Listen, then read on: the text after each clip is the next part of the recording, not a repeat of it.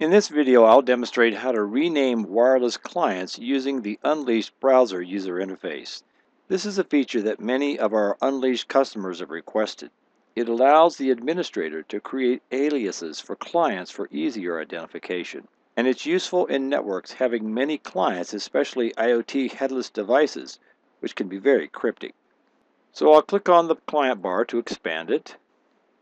And as you can see, we have a number of clients here. Now what I want to do is rename some of these clients so that they're easier to identify.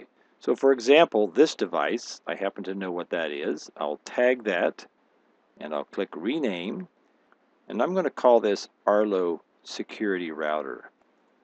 So I type that in and hit OK. And you'll notice that now that client name has been changed. Now this doesn't change the original device name in the database, and I can show that by going to this little gear to the right.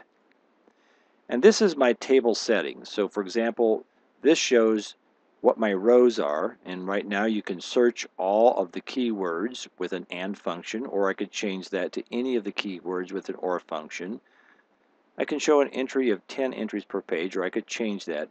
But the columns are here, so I'm going to check device name, which is not checked by default, and hit OK.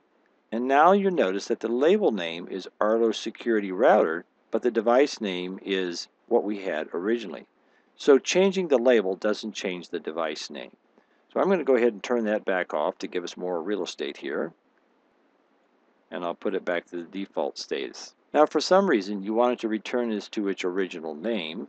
You would tag this again, go to rename, and just hit return with a blank name, and you'll notice now that it goes back to the original. So I'm going to rename this back to what we had, and it's called Arlo Security Router. And I'm going to pick one more, this device here called Living Room, and I happen to know that this is a Ruckus device. So that happens to be a Ruckus TV device. So this is very useful in networks having many clients, especially IoT devices, which can be very cryptic. So it's very easy to change the name and to make it easier to find the devices. So let's say I had 100 devices out here. I mean, here we have only 7 or 8 devices, but if I had 100 devices out here and I wanted to search, I could search on Arlo, put that in, and it'll find that device. Now that's a lot easier to search that way than to put in some cryptic name that we had originally. So we'll take the search off, we'll expand that. Another way of looking at this information is on the access point tab. So if I close the clients and I click on my access points, and I'll go down to my master AP here, and I can show client information, and that'll show a list similar to what I saw before on the clients list. You'll notice that the name is here, but there's no device name. Once again, I could change this, and I could add the device name. I click that OK. And there again, we have the device name, and we have the label name that we've just called it. And as a note, if you've changed these names using the browser interface, if you log in with a mobile app, you will also see these name changes. And you can also change the names from the mobile app, and we'll show that on a separate video.